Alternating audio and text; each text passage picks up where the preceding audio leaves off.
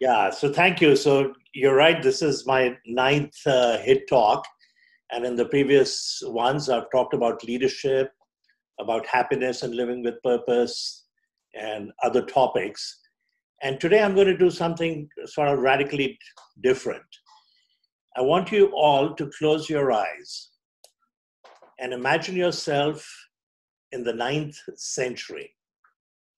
You're in a small village in Ethiopia, and you actually are, or your brother is, a goat herd. You can open your eyes now.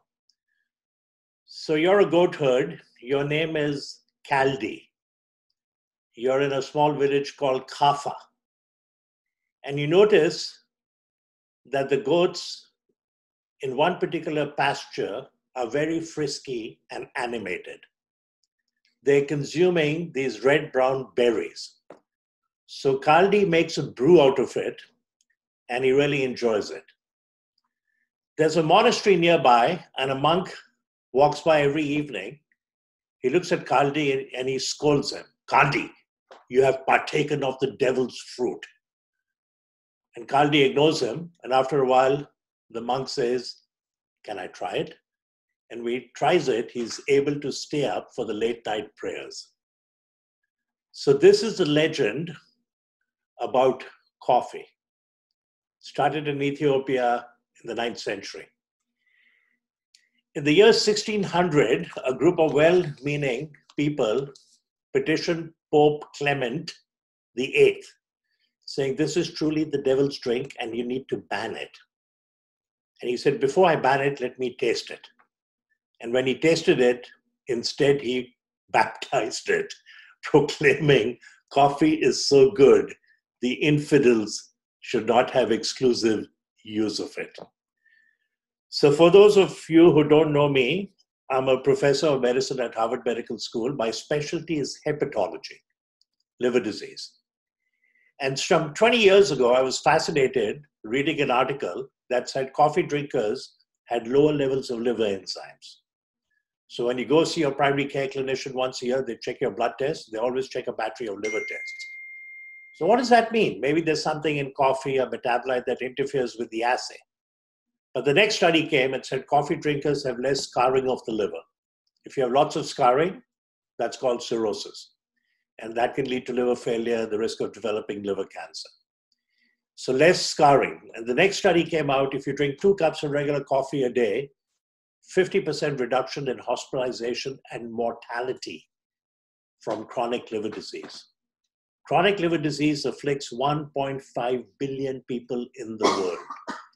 Between alcoholic liver disease, chronic hepatitis B virus infection that afflicts 400 million, chronic hepatitis C, 200 million, and now a dominant disease in Western countries and even developing countries called non-alcoholic fatty liver disease.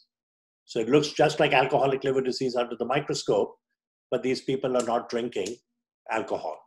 And who are these people? These are people with diabetes and obesity. The estimate is that in our country, in America, there are 100 million Americans afflicted with non-alcoholic fatty liver disease.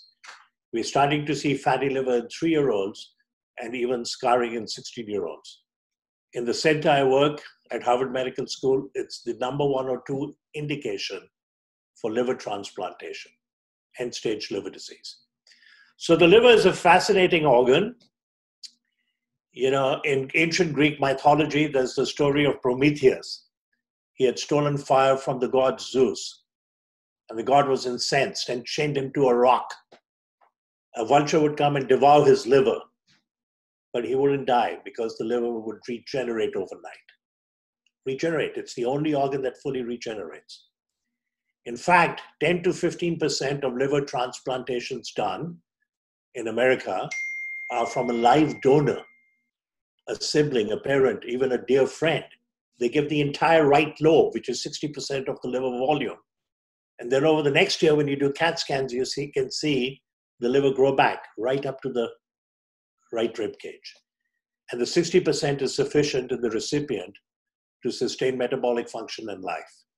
So it's an amazing organ, and I've always been fascinated about it. And That's why I went into this specialty.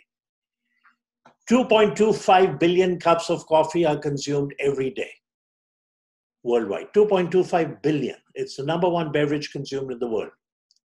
Coca-Cola has seen the writing, and in 2019 bought Costa, a chain coffee shops all over Europe, for $5 billion.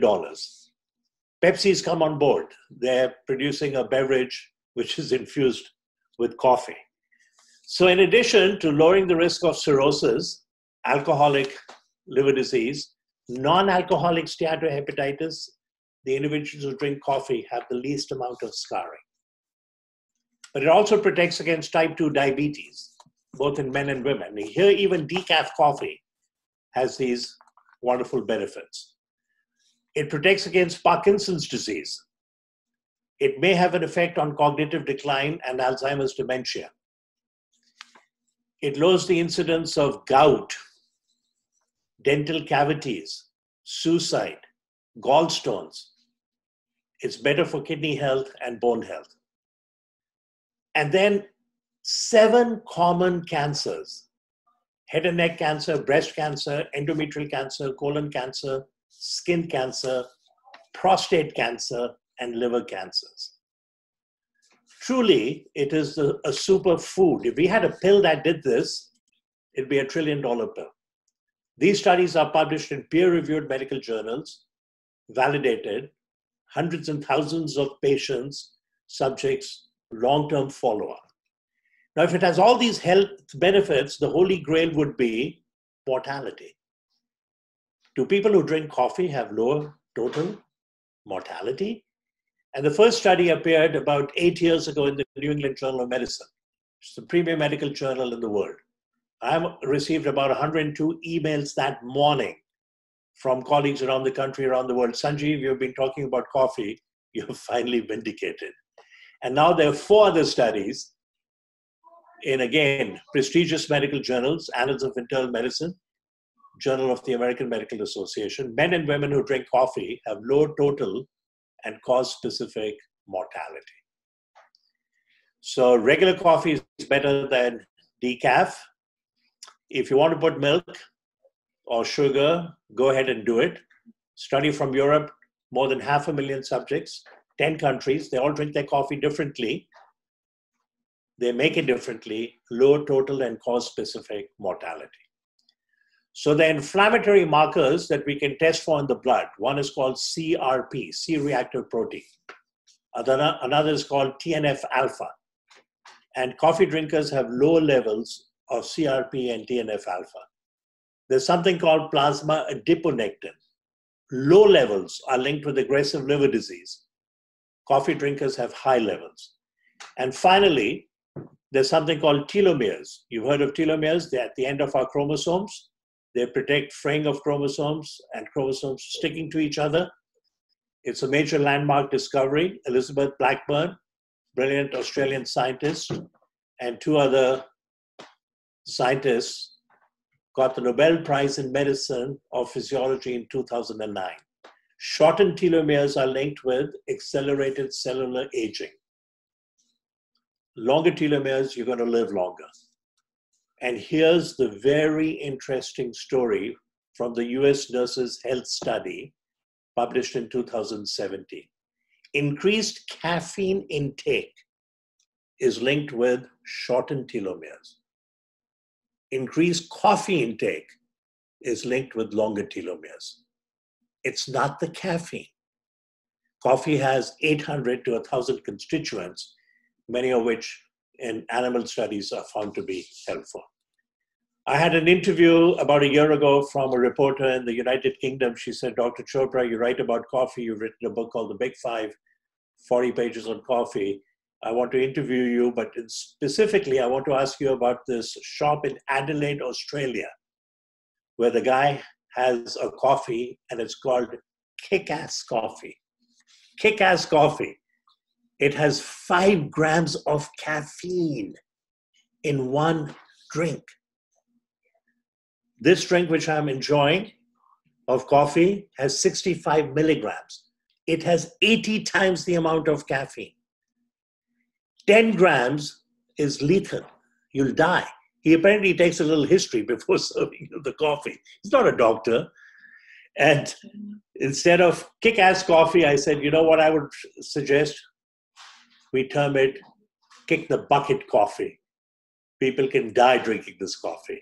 So I'm going to stop here. I've probably gone a little bit over 8 minutes because of the caffeine in this coffee. So cheers. Drink your coffee. Enjoy it. It's a superfood. My latest book, which I've just submitted to the literary agent, is going to be called Coffee, the Magical Elixir, Facts That Will Astound and Perk You Up. Cheers.